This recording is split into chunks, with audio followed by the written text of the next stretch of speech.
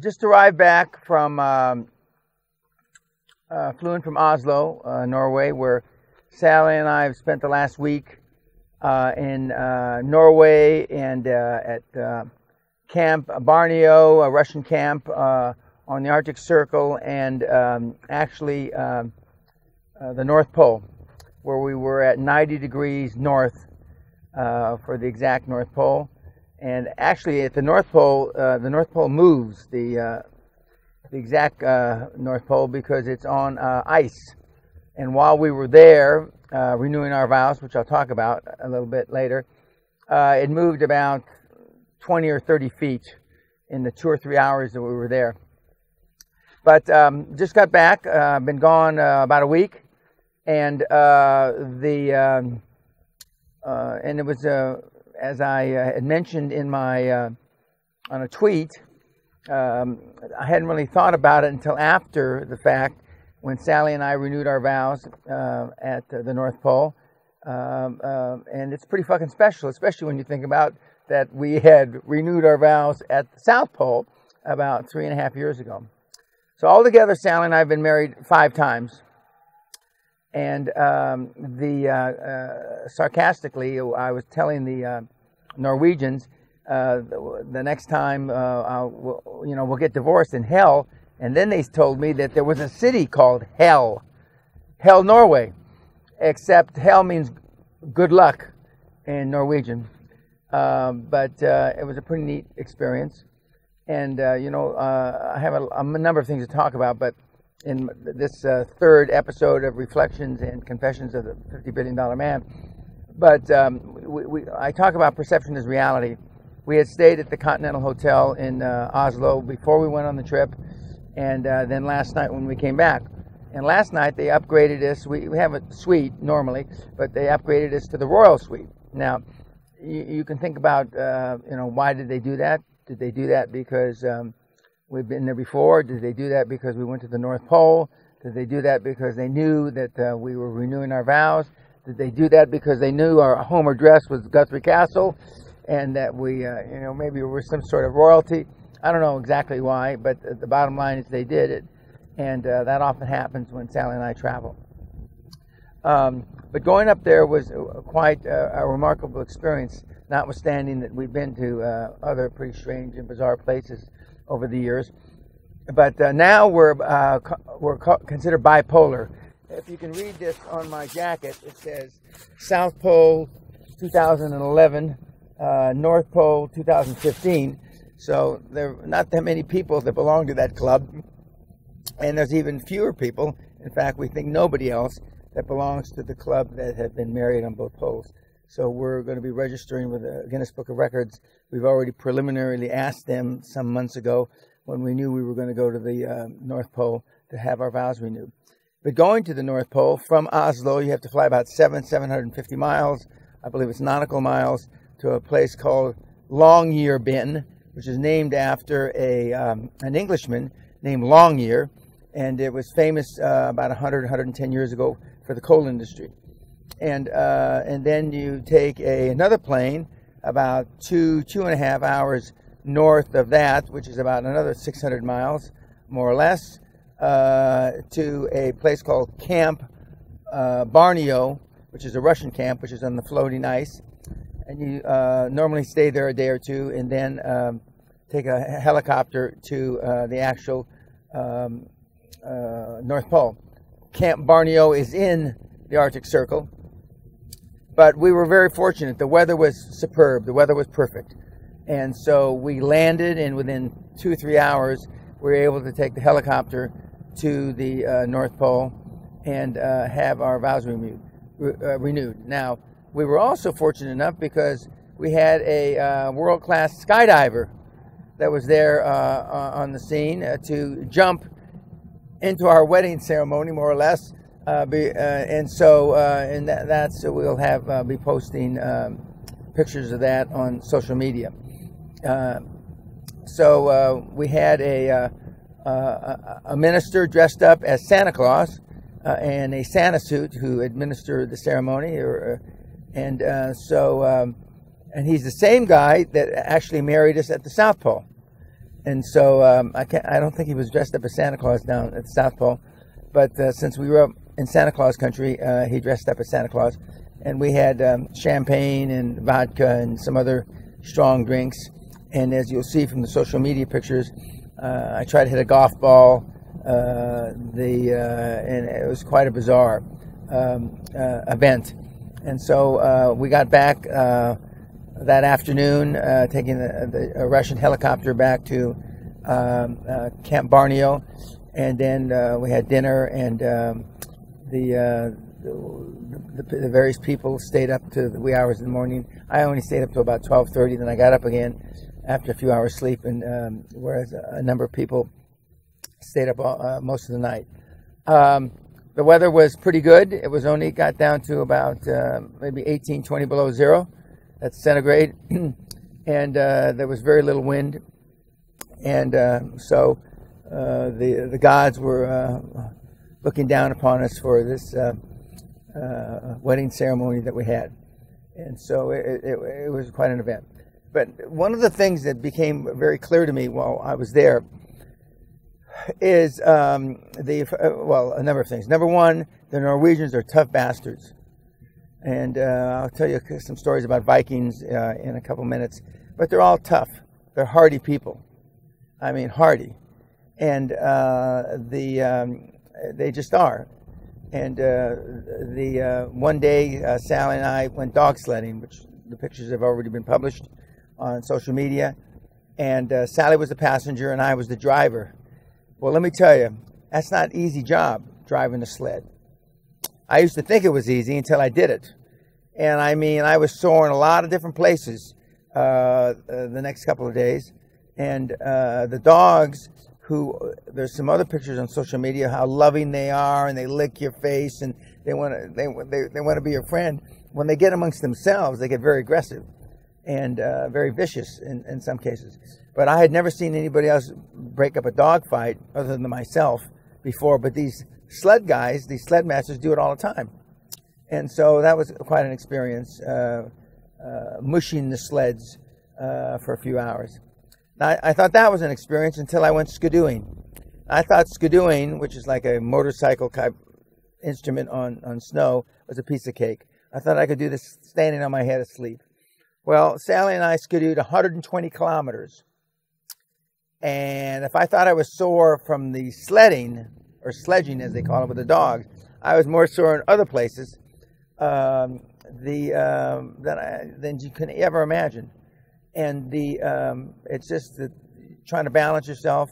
I did not realize that these things can get up to 100 kilometers an hour. Now, I didn't go that fast, but the fastest I went was about 55 kilometers an hour. But it was quite an experience. And again, all these guys are hardy. All these guys are tough as nails. And when you think about some of the the stories you hear about Vikings. Now, I didn't realize until, and it was verified both up there in Longyearbyen and when we got back down to Oslo, that one of the reasons for the fierce fighting that the Vikings allegedly did is, they thought they were going to die. If they died in battle, they went to Valhalla. Well, that's all true, apparently, as story or myth would indicate. But the reason that they were willing to fight and die, because they thought they'd fight, die, wake up the next day and fight again, and it was like Groundhog Day, where it just kept happening again, is because they were loaded. They were drugged up on mushrooms, apparently, which is a hallucinogenic drug. So although it might have cut the edge off their physicality, it certainly allowed them to die happy. So that was interesting to hear. And a lot of tall, good-looking people in Norway, and it comes with the territory. More than once, Sally was approached because she's blonde and good-looking in Norwegian, and they'd ask her something, and she'd respond to them in English. But she fit right in there because of her skin, her fair skin, and her blonde hair. The Norwegians, or the people up there in the Arctic Circle, are a breed unto their own. Now, the people that were up in the camp with us that were experiencing the North Pole, I talk about high-performance people, and I talk about how high-performance people are different. Well, I'm just going to give you a random sample of some of the people that were up there. We had a guy that was the world head of the trading operation for one of the big investment banks. He was taking his daughter up there for her 25th birthday. We had a guy that was special ops for the United States military, a retired special ops, young guy who runs a security firm. We had a retired businessman, a retired contractor from Ohio. We had a CEO of a world-renowned luxury brand that was up there with a part of his staff. We had and part of his entourage was a big name magazine that was doing an article on them, along with photographers, etc. We had the head of the head minister of geology for Kazakhstan, and they like to drink and party quite a bit. We had it was a small group, but the camp is Russian based, and the Russians all are hardy. I mean, they're just, they're hardy guys. They're tough guys. Very dissimilar to the guys that very dissimilar to I tell you, you show me your friends and I'll show you your future. These guys are all hardcore alpha males. In fact, we just published a podcast, Do You Have to Be an Alpha Male? I just looked at it, even though I've edited it before. It's very good. I hope you watch it. And the answer is no, you don't have to be an alpha male to follow QLA. I also viewed another, not podcast, but a little teaser, 2-3 minute teaser from the seminar about why you're losers, or why you're poor, I should say. And it's, I interfaced with one of my mentees at the seminar, a guy named Matthew, who is a engineer, a bright kid, who had already experienced QLA, had already done acquisitions, had already done financing before he came to the seminar. And I didn't know that until he got there, and then we talked about it. And of course, then I used him as an example a good many times during the seminar to show that, and re-emphasize and validate, or more or less validate, that 99.9% of the people that use the methodology I never met, and I've never spoken to. And the only reason I met him is because he decided to pay the money to come to the seminar because he wanted to go to the next level. And he thought that, or he knew, or he hoped, or he prayed that actually interfacing with me personally would help him get to the next level, which I'm sure it would. Matthew's a smart guy. But I ranted and raved and I screamed at some of the guys there at the seminar because they were asking, and this is the last day, just after lunch, they were asking questions that they should have gotten the answers to, and they were stupid questions. And so I ripped into them, especially one of the kids, and because a lot of the kids and a lot of the problems you guys have, you YouTubers, is you want to know the reasons why behind. You want to know the algorithms. You want to know the formulas. You want to know the facts behind the templates and the processes and the procedures that I've put together over the last 22 years. When you don't need to. All you need to do is follow them. But anyway, I ranted and raved quite a bit and had some shocking things to say, which shouldn't shock anybody that listens to the YouTube, not testimonials, but the YouTube snippets that we have about the seminar. So getting back to the high performance people that were at the not at the seminar, but at the North Pole, it's quite indicative. The people that can afford to go to the North Pole, and it's not cheap by any stretch of the imagination, although it is more expensive to go to the South Pole, which Sally and I went to 3.5 years ago.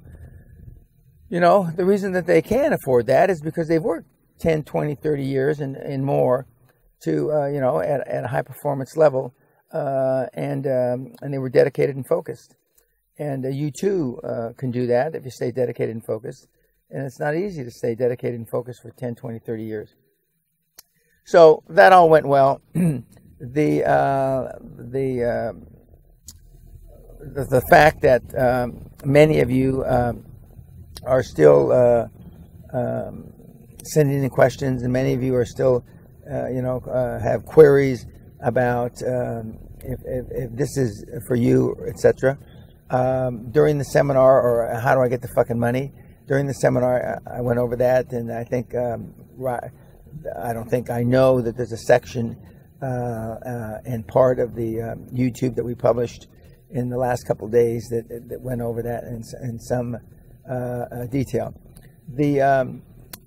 Sally and I continue to plan our trips. We've got a couple of new things to add to our bucket list, or I should say my bucket list, not Sally's bucket list.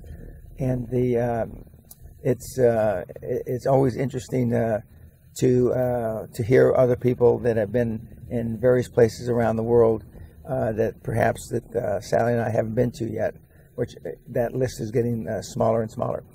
Again, I'm in my birthday present from my wife to myself, this new 2015 extended wheelbase Rolls-Royce Phantom. I neglected to say in the first of these episodes, Reflections and Confessions of the $50 Billion Man, some of the details about the car. The wood in the car is all from one tree, I'm told. The leather in the car, it's hard for me to believe it's all from one cow, but it must be all from the same kind of cows, the leather. It takes about 6+ months to construct the car, and I must admit, and I think Sally would agree, that it's a smoother ride than our Bentley that we've had for a few years, and so I'm happy, and it certainly has more legroom. I'm certainly happy that she surprised me by giving it to me. On this trip back to Guthrie Castle from Aberdeen Airport, we're looking forward to seeing our two dogs, Daisy the Great Dane, or Dozy Daisy as I call her, and Max, our loving boxer. But I was extremely surprised how loving all the sled dogs were, even strange ones, because when you go to a restaurant, you go someplace, you tie them up outside on these kind of railings they have, and these dogs, you go up to them, and I mean, and I've got some pictures where they want to paw you, they want to rub their head on you, they want you to scratch them, and they want to lick you. It's quite amazing how friendly they are, yet when they get out in front of those sleds, they get ferocious, they get vicious, and I can't imagine how these the dog sled races that are like 1,000 kilometers long, both in Alaska and in that part of the world. I mean, I have all the kudos possible that exist to those guys that do that, because you do that for 2-3 weeks, a month, 5 weeks. It's got to be an extreme strain on your body. Now, when I was on the skidoos, I almost fell asleep a couple times, which I was telling Sally. I got mesmerized by the white snow out in front of me, and somehow I'd be just thinking about things, or I'd be thinking about the mentees, and try to keep my focus, and all of a sudden I find myself, my head nodding, because it's so mesmerizing out there in the middle of all these kilometer after kilometer of nothing but white snow. And it got pretty windy when we got to the end of our trip, which was about 60+ kilometers, and then before we turned around. Now, in candor, I would be disingenuous, and I'd be worse than disingenuous if I didn't tell you, at the end of 60 kilometers, I was ready to pack it in. And I wanted to not go back the last 60 kilometers back, especially since we were going into the wind. But not much I could do, but suck it up and do it.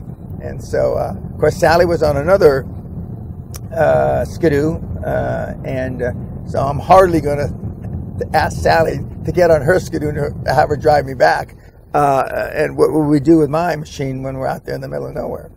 But I mean, it was hard, and anybody that says that it isn't, it hasn't done it before. Just like many of the things I talk about on the podcast, many of the things I talk about in the seminar, many of the things that I've written about on blogs, newsletters, and in my book. Most of the information that you're getting from these guys and gals that tell you how easy it is to be effective as a high-performance person is all horseshit. And you can tell that it's horseshit because they say it, and when you isolate who they are, what they've done, it's easy to tell that the money that they've made, or a vast majority of the money that they've made, has been made by putting asses on seminar seats, or writing books, etc. But not in the cutthroat world of business and that and rough and tumble that I've been in the last almost 50 years. I wanted to comment. I'm continuing on to do my podcast. This last podcast, not this podcast, but the podcast that was just published about do you have to be an alpha male, was a special podcast. It was slightly not out of sequence, but I think we're at about number 13 or so. And from time to time, I will still do special podcasts, and we will do those to the end of this calendar year, 2015. We may change the podcast format slightly next year, 2016. Now, we have the June seminar coming up, which is June 1 through 8. It's still not quite full, but it's obviously going forward, and I'm looking forward to it. Now, I mentioned as a throwaway line during the April seminar that just finished about a week, 10 days ago, that I had not, this part isn't throwaway, when I said I didn't really realize that the seminar started on April Fool's Day, went through Good Friday, Holy Week, and Easter when I set it up. I obviously realized it a couple days before April 1st because it was brought to my attention, yet the seminar was oversubscribed. So as a throwaway line, the second or third day of the seminar, I mentioned that, maybe I should have one over Christmas.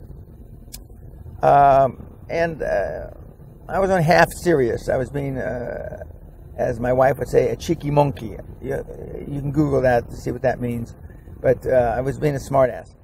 Well, subsequent to that, we got several responses back, not just from the people that were at the seminar in April, not just people that were alumni of the Castle Seminar, but some other people that had never attended the seminar. They said they were up for a Castle experience over Christmas. So tentatively, we're planning for a New Year's seminar that will start on Christmas Eve, go through Christmas Eve, Christmas Day, Boxing Day, as they say here in the UK, which is the day after Christmas, all the way through New Year's Eve, New Year's Day, and the day after New Year's on the 2nd of January, which will mean it will be an 11-day experience as opposed to 8-day. It will be 10 nights as opposed to 7 nights.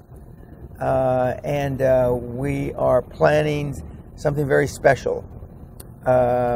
It will not be the normal format for the Castle Seminar. In fact, it will be a completely new format. We will assume that you understand that there's pain and sacrifice to be a high-performance person, and that you got a lot of fucking emotional baggage, and that your parents fucked you up. Well, we're going to assume all that, although we may spend maybe an hour in the beginning just brushing over it. And we will have new material for, I think my marketing head called it QLA Hardcore, where we're going to actually go through examples how to utilize QLA methodology, both in fixing problems within your company and making acquisitions, finding finance, It'll go beyond the role play that we currently have for financial institutions. It will go beyond the role play that we currently have for acquiring success fee accountants and lawyers. It will go beyond the role play that we currently have for acquiring a chairman and mentor. It'll be much more detailed, and it'll be much more verbal interfacing between myself and yourselves. It will also double the time, the private time that you have with me to discuss your own private issues. From the seminar that we just gave, we have, if my memory serves me correctly, we already have 3 or 4 people that want to sign up, and they just attended. And so we're looking forward to that. Sally and I have already told the kids that we're not going to be having Christmas. We're going to celebrate Christmas late, and that probably nobody watching this podcast, other than in fact, I don't think anybody has ever seen what the castle looks like at Christmas inside, and how it's we tart the old girl up unbelievably with Christmas trees and decorations. There'll be special gifts for the attendees, the special meals for the attendees during that time. And if we get any kind of luck, it'll be snowing. And Guthrie is a fucking unbelievable place in the snow at Christmas. And I won't be any more reverent during Christmas than I was over Easter. But it'll be a new level. And I assume it'll be successful. And then perhaps maybe once a year we'll have something like this, QLA Hardcore, because we certainly have a number of people that have attended the Castle Seminar 1, 2, 3 times, 5, 6 times. Of course, Bavarian Bob, Robert from Passau, Germany, 10 times. Another Robert, an American Robert, 12 or 13 times. And we know why they continue to come back, but we want to take it to the next level. Not just because we have a lot of people that continue to come back. We want to take it to the next level because there's a lot more to learn. Now,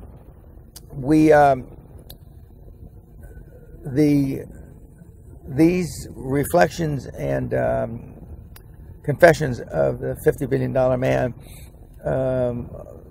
as I'm taping this, the first one is about ready to go out. And I've had some additional invitations to do other podcasts. We're looking at them carefully to see how I can add value and what information that I might add can add value to you guys that listen to me.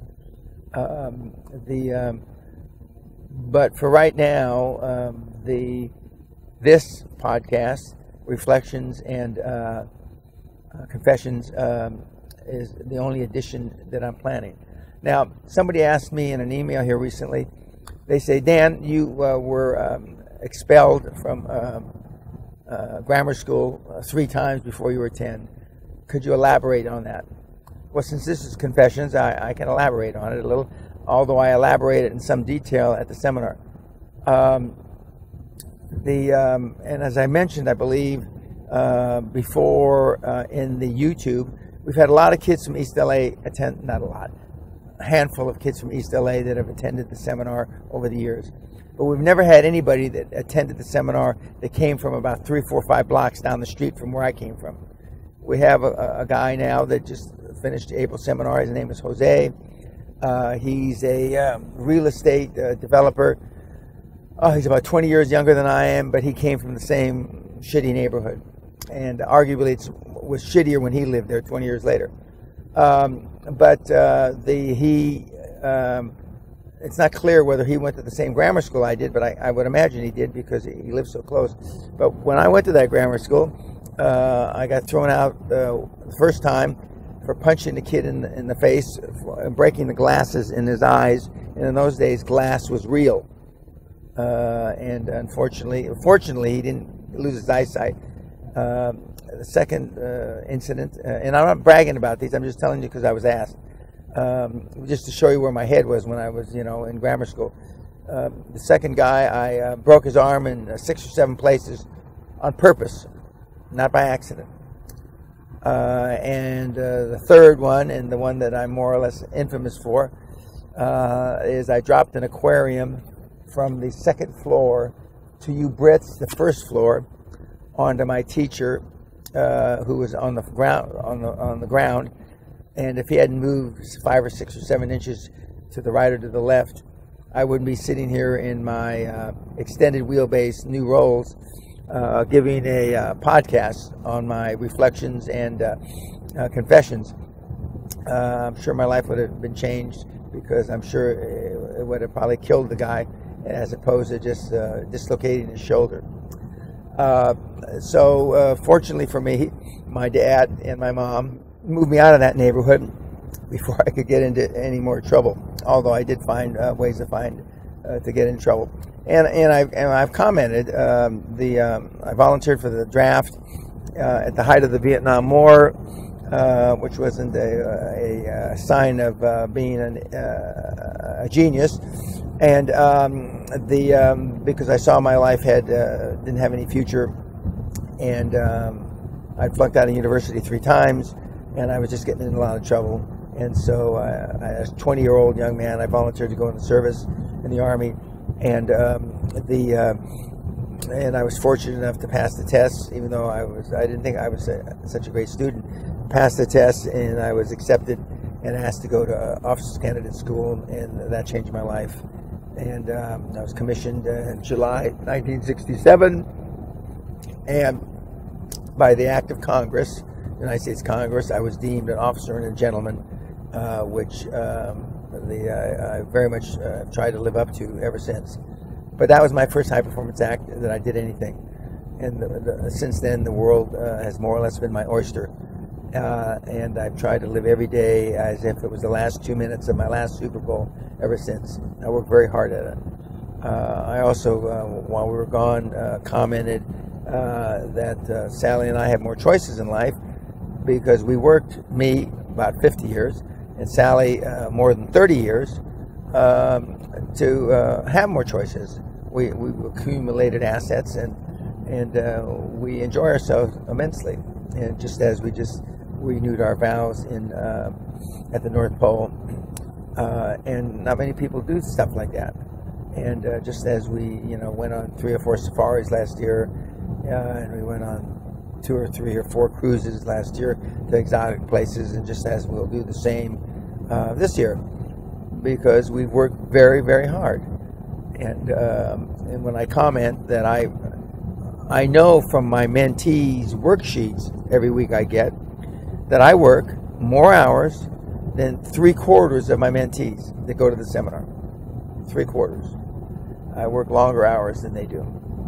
And I was asked at the London Ritz event that I did for London Real about 2.5 weeks ago, are you saying, Dan, that it takes long hours and you can't do it unless you work long hours? And I made the comment to Brian Rose and the audience at the time, well, if there's a way that you can do it in not working long hours, I don't know what it is. And you come to the wrong guy. I'm not the right guy to help you, teach you, mentor you, guide you, coach you, whatever word you want to use. I'm not that guy. I don't know those methodologies. I don't know those processes. I don't know those procedures. And after almost 50 years of working, I don't know anybody that knows them. So I hope that answers your question, because I get a lot of not flack, that's the wrong word. I get a lot of discourse from kids. In fact, I just met with a young kid in Oslo before we took off. He went to the seminar about 6 months ago. He took a bus from Sweden, where he lives, to meet me for half an hour in Oslo before we went to the airport. And he's struggling, trying to get traction in what he wants to do. And so I said, it's not unusual to not know exactly what you want to do. But I can tell you, whatever you choose, if you don't love it, if you don't have passion for it, I assure you it'll get old sooner than later. And I say that for all you kids out there.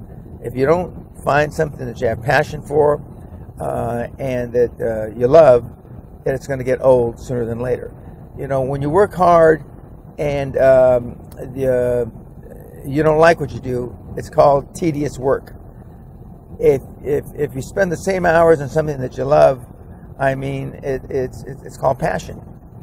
And I'm fortunate the last 22 years that I found a second life, so to speak. It's really not my second life. It's my third or fourth life, and passionate in dragging you kids across the goal line. It's just like, you know, I could be taking a nap now as opposed to doing this Reflections and Confessions of the $50 Billion Man. And again, I want to thank Grant Cardone for introducing me to this methodology. I mean, it's an easy gig. I'm driving in the car, and I'm not having to look at the road, and I can talk with these cameras.